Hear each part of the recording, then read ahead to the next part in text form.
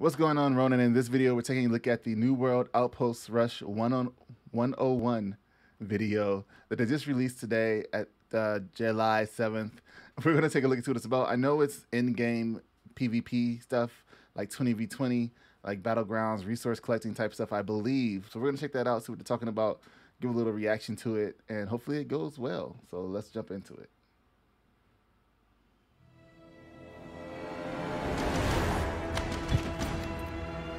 We're bringing the battle to a tournament in an music. all-new PvPvE mode, Outpost Rush.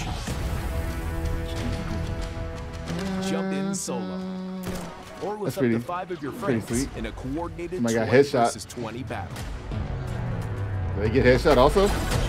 Teams must coordinate and balance their time upgrading outposts, gathering resources, capturing objectives. You got to gather resources and stuff in the Outpost Rush?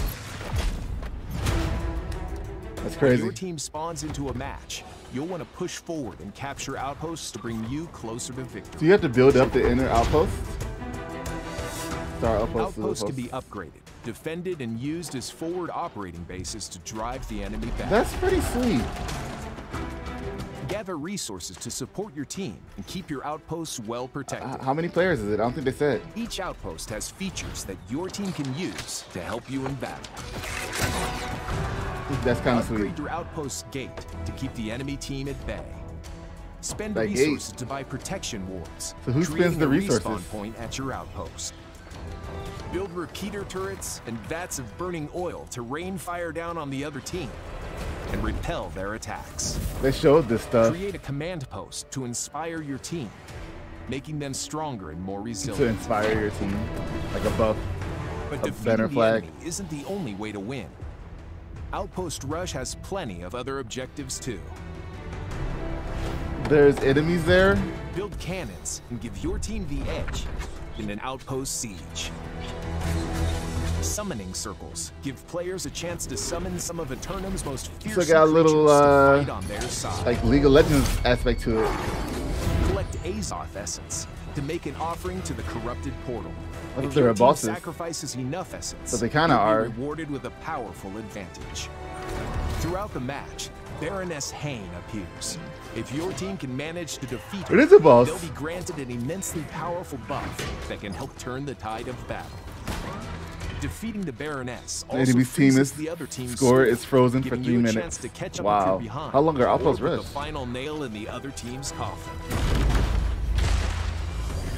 Oh no. There are so many ways to win an Outpost Rush. Collect resources for your team. Yeah, he said that. Lay siege to enemy outposts and capture map objectives. Victory means reward in gold and treasure. The bigger the victory, That's pretty cool, the though. bigger the reward. There's so much What to does discover bigger the in New victory World, mean? and Outpost Rush is only the beginning. We'll see you in a tournament. That's pretty sweet. I can't lie. The summoning up things that they have going on here, like Outpost Rush has plenty of other objectives. Summoning Circle, Corrupted Portal, and Baroness Hane. That's pretty sweet. That's kind of like some League of Legends type stuff going on. Dota, I can't remember the exact name of that game genre. MOBA, that's what it is. MOBA stuff going on here. The buff you get for defeating Baroness Hane. This one said free score for 3 minutes, I believe. That's insane because I want to know how long these matches normally are going to last if you're freezing the score for 3 minutes. Like, dang. Score frozen. 1,000 to win. So is there a timer? Because the one person won with like 600 and something points, which is not quite 1,000. They must have destroyed the base. So maybe the quicker you can beat it with how many few points you have, like the least points you have when you win and destroy the other town's outpost.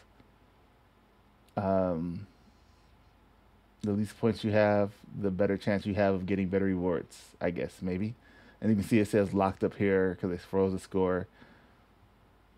And then it'll respawn in 10 minutes. So these matches are going to be pretty long because it's talking about some ice boss alive in 10 minutes.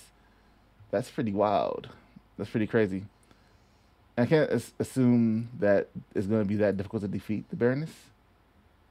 Everybody get individual scores as well.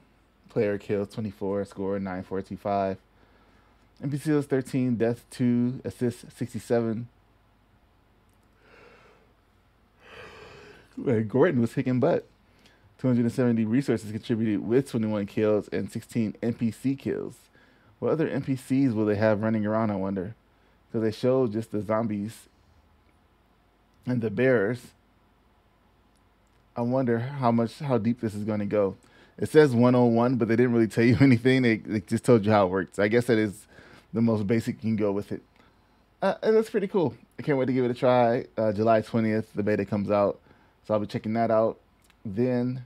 And we'll talk more about it.